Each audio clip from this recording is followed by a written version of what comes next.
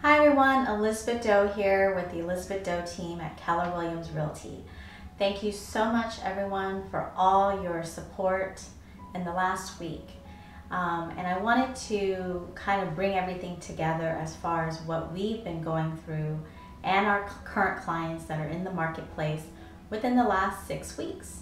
So I wanted to share with you some very brief slides about the main questions that we have right now, and also some slides that might solidify maybe something that we all feel could happen in the next month, year, or a couple years, okay?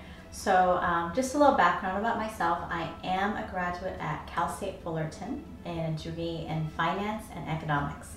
So I'm all about the numbers, and getting a lot of data is really important for me, and being able to share it with you and your family. So again, reach out to us for some very specific data about your area. But in the meantime, let me give you a quick snapshot in this video about the questions that we are receiving, okay? So you'll see here, these are the top 5 questions, and even myself, very curious about what is going to happen next. And a lot of this information is, the economists are trying to relate it back to 2008, which is natural because that is actually where we benchmark everything, is based on our last downturn cycle, okay? So you'll see here, the next couple slides will give us a little bit more insight on these questions here, okay? So let's look at annual home appreciation, okay? So real estate has always been a long-term investment, okay? So if we're getting about 5% in home appreciation per year, or a little bit under, we're doing really well. So you'll see the last market, 2008 Great Recession, we were double digits on home appreciation, a little too high, okay? But you'll see in this current market, prior to the shelter in place, we were performing really well, okay? Because again, when you buy a home, it's a long-term investment, okay? So you'll see here, numbers, in my opinion, were pretty good, okay, coming into the situation we're in right now. And then you'll see here that the months of inventory are so important. It's supply and demand. So if we remove the pandemic situation, we still have to monitor a neighborhood based on the supply and demand. So we would base on how strong your home was performing prior to the shelter, and then we can actually look at it right now. How many homes are on the market? How many homes actually went under contract quickly, and how many have actually sold through this shelter in place? And you'll be very surprised, especially for Orange County, how well the market has been performing, okay? Now let's look at equity cash out.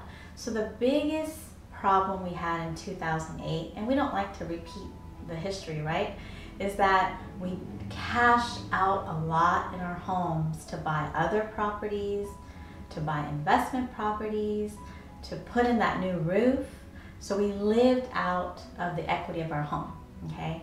But you'll see that currently we're not doing that. That's actually a very strong indicator as well. Again, we could talk more about it.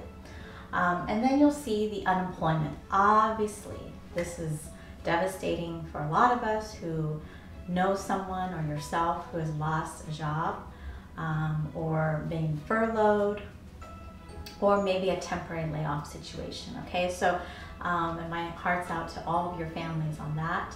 But you'll see here, unemployment is double digits right now. A lot of it's gonna be temporary, hopefully.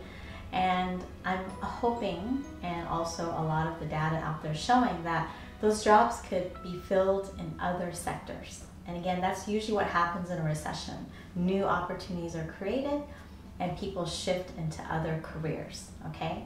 So we gotta monitor unemployment rate though, very important. Now, the next slide you'll see here is talking again about the equity in our home. So we didn't cash out equity recently, but we also retaining a lot of equity. So there's no fire sales, so to speak. People are not forcing themselves to put their home on the market to sell for a very low price. So that's very positive as well, okay? So one more slide I think is enough for you today, because it's a lot of, economics and finance, a very heavy topic, right? But let's talk about the median income in order to qualify, okay? So Orange County again, LA, Riverside, which is very local to us, very unique as far as the amount of positions, jobs, service sector out there. So a great indication of what we want to look at when we're looking at home buyers, because we need home buyers in order to purchase the current inventory and move the market, right? So you'll see we're holding very healthy here as well. Again, all this information is very, very basic as far as national, but to take it into more of a local level and then into your specific neighborhood, you'll have to reach out to us so we can give you some data. And it's okay, if you're not looking to buy, sell, or invest in real estate right now, that's not what our team is here to teach you. It's really to help you understand your area and what may be some financial advice that you may need in order to maybe make a long-term decision in the future, or maybe just help you in relating to any fears that you may have. But overall, our team's always here to help you. We hope that we can see you soon. You guys know that our October event is quite the hit, and we're hoping by then the shelter will be lifted and all of us will be very confident again to go out and enjoy life. So thank you very much, everyone, and you have a wonderful week.